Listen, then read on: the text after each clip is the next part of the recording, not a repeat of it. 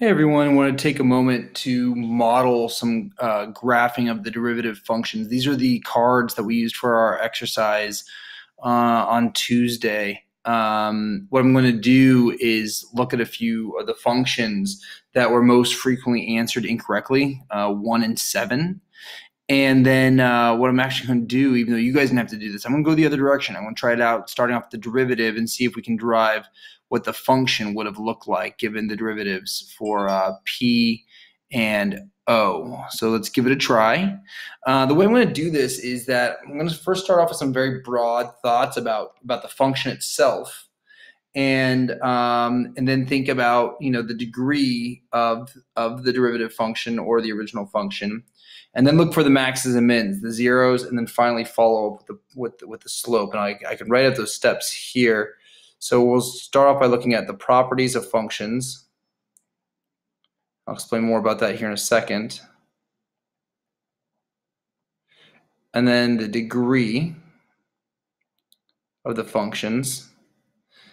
And then we'll look at the maxes and mins. In other words, the zeros of the derivative function. So zeros.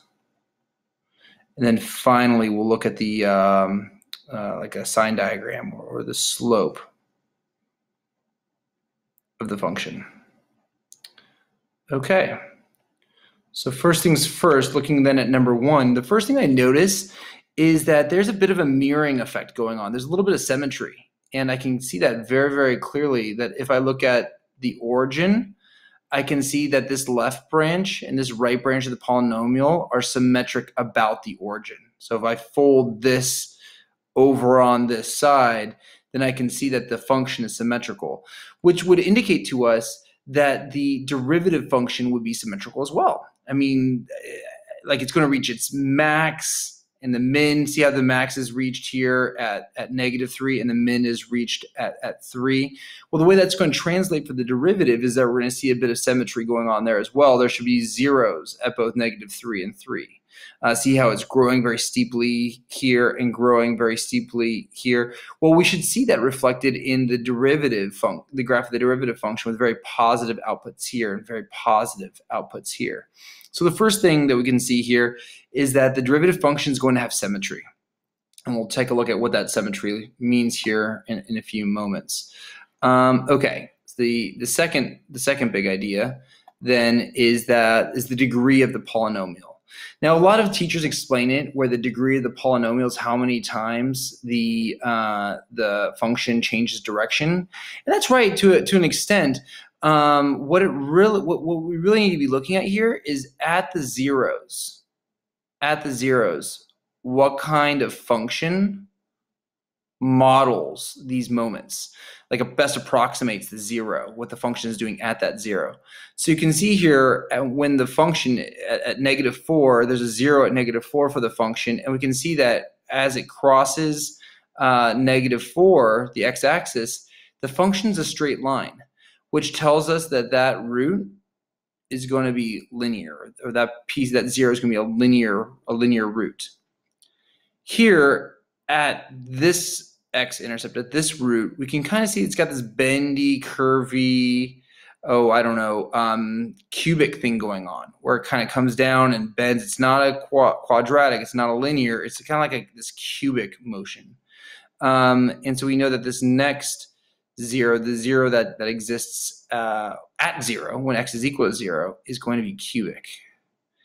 And then finally, for this last x-intercept, we notice that it's a straight line. It goes straight up. So that piece right there is going to be a linear piece as well. And if I had to guess at what this function is going to look like, or what the formula for the function is going to be, it's going to be something like x plus 4.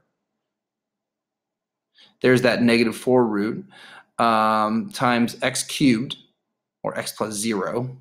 There's that x-intercept times x minus 4. And there's that root at 4, and it's a linear root. So let's add this up. 1 plus 3 plus 1. When we multiply these all out, we're going to have an x to the 5th function. meaning that our derivative is going to be an x to the fourth function. And so that's really what we should be looking at here, x to the fourth function with the end behavior up, and four roots, whether they be linear, quadratic, or cubic roots, double roots, triple roots, whatever. Okay, I think we're ready then to start in looking at the maxes, the mins, and the zeros now that we have a good idea of what the derivative function should look like. Okay, so let's notice then that we have some zeros going on here. We have a max.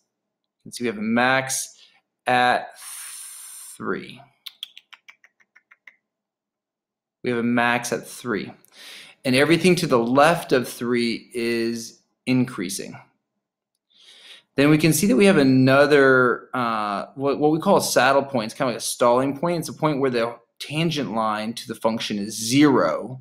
So that's going to be another root for our derivative function. It's called a saddle point. It's kind of like this is like stalling point, a stationary point.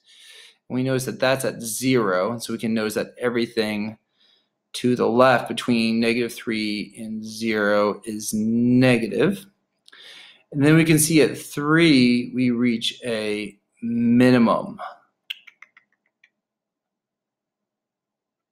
So everything between 0 and 3 is decreasing. So we have a bunch of negatives going on here for the derivative function. Then everything to the right of 3 is increasing. All right, so then if we get to sketch this out, see what this is going to look like. We know that all of the outputs, since the slope of the tangent line to the left of -3 is positive for the original function, we know all the outputs for the derivative function will be 3.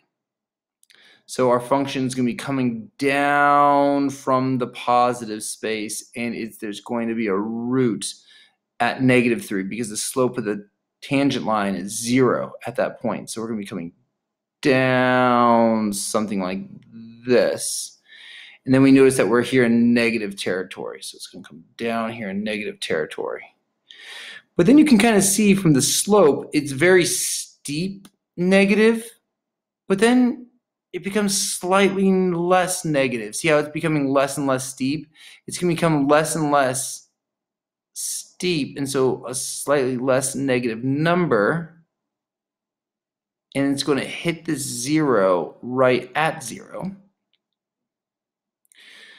And then we notice that the slopes continue to be negative. Again, it probably reaches its maximum steepness right around at that x point. So we're coming down and reaching its maximum steepness negative right around at that point before it curves back up. It gets less and less negatively steep, less and less negatively steep, less and less negatively steep until it hits 3, at which point the output is going to be 0. The slope of the tangent line is going to be 0 at that point. And everything to the right, the slope is positive. So all my outputs at that point would have to be positive. So our function should look something like this. It might not be perfect, it might not be precise, but this is pretty much what we can expect given the analysis that we've done up until this point. We noticed that indeed there's symmetry, like we thought there would be. And indeed, this is a quartic function because it changes direction order 3 times 1, 2, 3, 4. One linear root, a double root, and then a linear root. So add that up. 1 plus 2 is 3 plus 1 is 4. So quartic function. Everything looks good. Let's take a look here. What did this end up being? Yeah, not bad. We didn't go as far down as we needed to in some points. And what we needed to have done there is just simply calculate the slope of the original function at that point in order to know how far down we can go. But that's really the best we could have done there. Since I'm realizing these videos are going to be kind of long, I'm going to stop now with this one, and I'll have part 1, 2, 3, and 4 of this problem.